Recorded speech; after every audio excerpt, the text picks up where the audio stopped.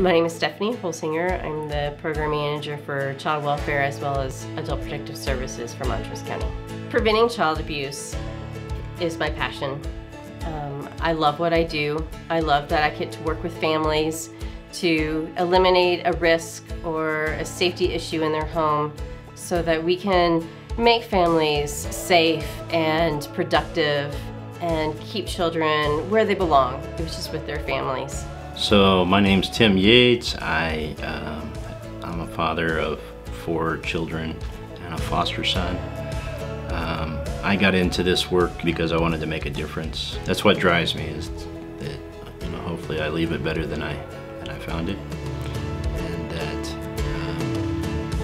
it's about relationships and showing people from all walks of life that there's a different way. I'm Keaton Greenfield with Montrose County Child Welfare, and I am a caseworker 1. From my experience and what I've seen by my fellow caseworkers, the goal is always to return the child to the family or the caregivers with Montrose County Child Welfare. My name is Katie Norton. I'm the Northwest Regional Director for Wimspire Child Placement Agency. I feel fortunate that I'm able to be a part of a team to meet the needs of some really wonderful and well-deserving youth.